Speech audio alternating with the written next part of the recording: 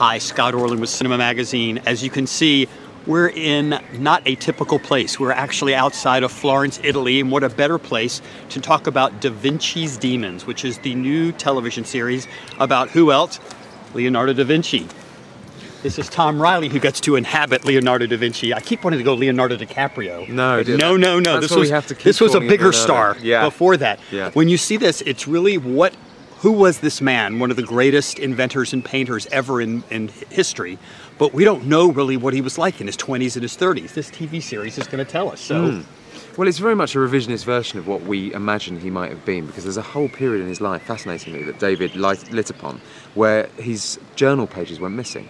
So there's 13,000 pages that we know he wrote, and 6,000 remain, 7,000 are lost to history. And in that 6,000, you've got the tank and the machine gun and the submarine and the diving suit. So what must have been in the rest?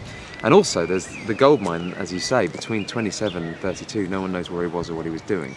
So David found this period that he thought this would be the perfect time to revisit who a man that most people is a very old, solemn-looking man with a grey beard was before he became that guy. Yeah, I don't think that Leonardo went to the gym. I think this one did. But when you see this, it's really Leonardo da Vinci action hero. I mean, it totally plays into something that we're not going to be expecting. No, well, that's what's funny, is that I read a biography by a guy called Giorgio Vasari that wrote about him in his 20s, that no one had ever heard this stuff about him, how he wrote, and this is probably exaggerated, but he wrote that he could bend metal bars with his bare hands, and he was aesthetically pleasing with a body that should be written more about, or something just bizarre.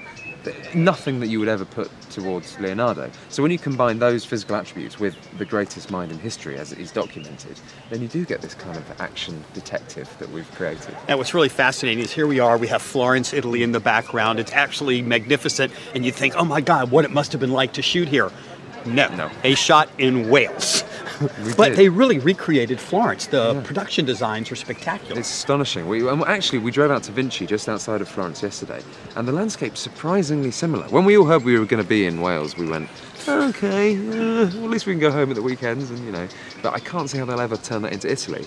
And actually the landscape, give or take a few of the trees, is surprisingly similar.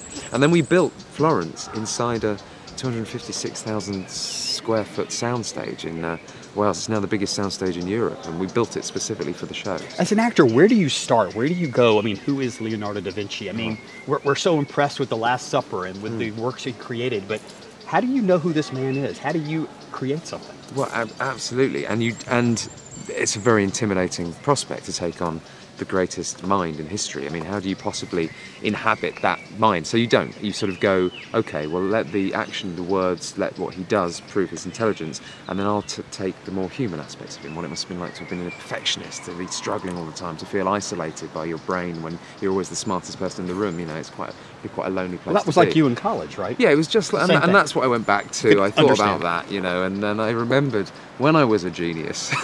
But that was basically the only way in, because short of going to the library and trying to read every book in there before we started, there was no other way in. Well, I cannot thank you enough. Best of luck with the show. Thank you. If you ever get tired of that leather jacket that you wear in the show, it's actually, the wardrobe's pretty damn cool. It's like, I want that now. No, I'm having that. If anyone's getting it, I'm getting it.